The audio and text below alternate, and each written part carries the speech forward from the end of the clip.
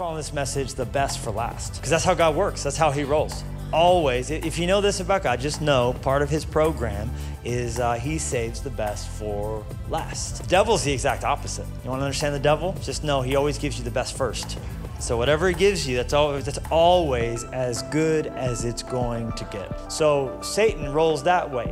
He blesses you up front, and then it bites in the back, where God, oftentimes when he works, but Frank Sinatra was right, the best is yet to come. Do you believe that our God saves the best for the end?